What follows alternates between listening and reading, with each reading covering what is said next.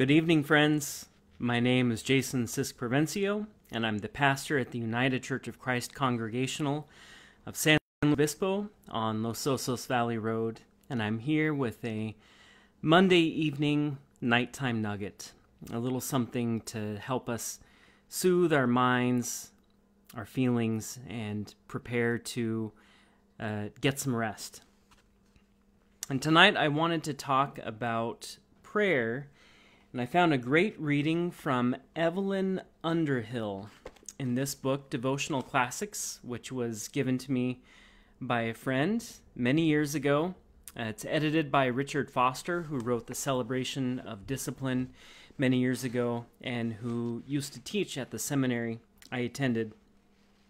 I wanted to talk about prayer this evening because I got an email from Dee and Letty in Santa Maria to let me know that their cousin Al, who I actually met, and he's a great guy, Al is in the hospital right now. He went in because he had real bad stomach pains, and it turned out that he needed to have his appendix removed. And so that happened, and he's recovering.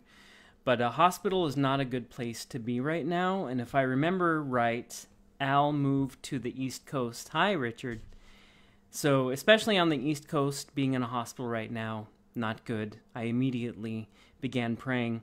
So I thought tonight I would talk about prayer. And Evelyn Underhill lived the majority of her life in the early part of the 20th century. She was English. She wrote a very popular book called Mysticism, a study in the nature and development of our spiritual consciousness, which is still being reprinted today.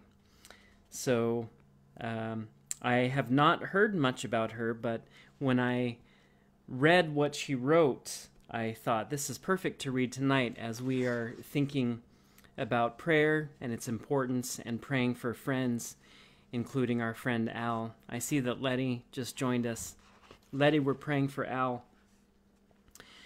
So let me read what Evelyn Underhill said about prayer and our feelings and our mind. She writes, "Now, intellect and feeling are not wholly in our control. They fluctuate from day to day, from hour to hour. They are dependent on many delicate adjustments. Sometimes we are mentally dull. Amen.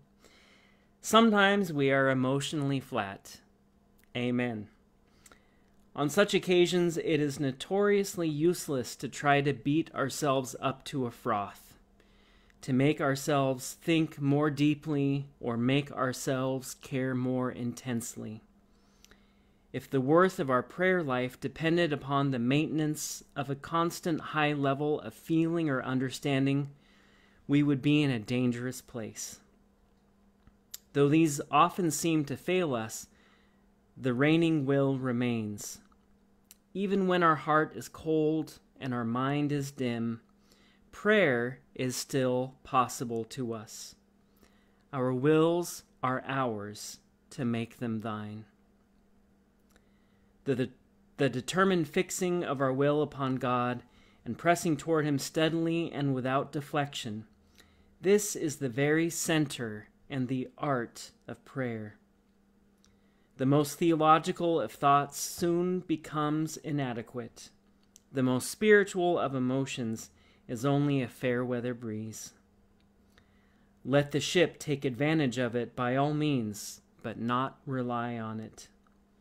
She must be prepared to beat to windward if she would reach her goal." So, friends, God isn't bound to our feelings of great spiritual depth or joy. God is bound to us by God's faithfulness, and God promised to be with us. God promised to always listen to us. God invited us to pray without ceasing, like Paul said, pray without ceasing. So we lift up Al tonight, and we lift up our loved ones. And anytime If you wake up in the night, I have a friend, she said when she wakes up in the middle of the night and can't sleep, she prays for people. I think that's a good strategy right now. If you find yourself waking up, pray. Pray and trust that God is listening and God is taking action. All right, friends, I wish you grace and peace this evening. I wish that you get some good rest and have pleasant dreams, and that you will all wake up refreshed tomorrow. I'll see you tomorrow morning at 9 o'clock. Good night.